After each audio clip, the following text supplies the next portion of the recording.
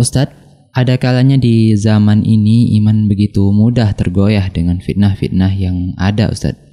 Bagaimana cara ampuh mempertahankan hidayah, khususnya bagi pemuda-pemuda yang kadang masih suka labil dalam hidupnya? Jazakumullah khairan, Ustadz. Masya Allah, pertanyaan sangat bagus. Wahai saudara kami yang kami cintai karena Allah, Abu Humairah, barakallahu fiik, Allah hafadhak.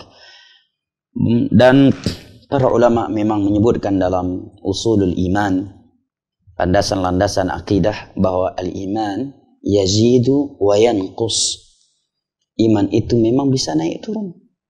Dia bisa bertambah dan bisa berkurang.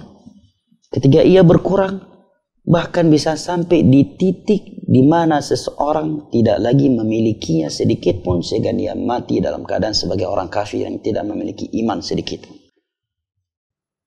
Dia bisa hilang sekian persen dan bisa hilang 100%, sehingga tidak tersisa sedikit pun.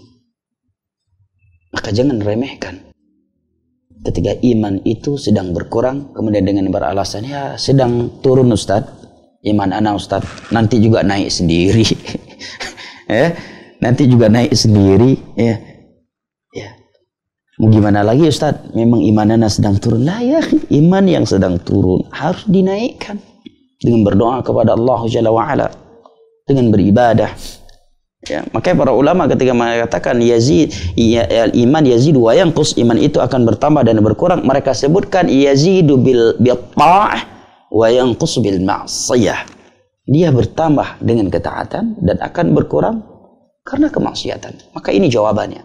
Ini jawaban yang sangat simpel dan sangat mencakup. Dia akan bertambah dengan ketaatan. Berarti kalau ingin iman ini bertambah dan semakin tinggi, maka tingkatkan ibadah kita. Kalimat ibadah mencakup semua ibadah. Ibadah hati maupun ibadah jasmani. Berdoa kepada Allah, menjaga salat yang wajib, salat sunnah, ya. Kemudian menjaga puasa yang wajib dan juga semampunya puasa-puasa sunnah. Nah, dan ibadah-ibadah lainnya yang merupakan sumber bertambahnya iman. Dan Nabi SAW mengatakan, wala yazalu lisanuka ridhaban min dzikrillah. Hendaknya lisanmu itu selalu berzikir kepada Allah Jalla wa'ala.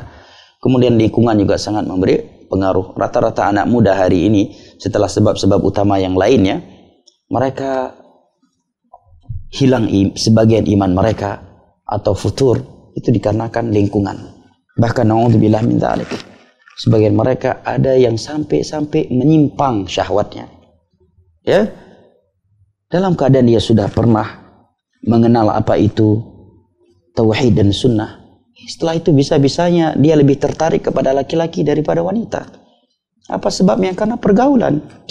Dan pergaulan hari ini tidak hanya offline, bahkan pergaulan online hari ini tak kalah bahayanya daripada pergaulan offline. Bahkan sebagian anak jarang keluar dari rumahnya, terkenal sebagai anak yang pendiam, tetapi melakukan penyimpangan-penyimpangan yang lebih banyak dan lebih buruk daripada anak-anak yang lebih sering di luar rumahnya. Kenapa?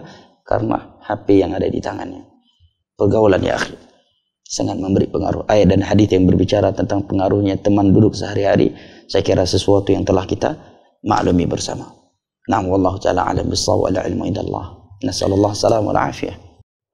الذين آمنوا وتطمئن قلوبهم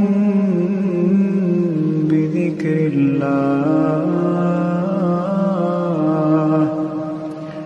ألا بذكر الله تطمئن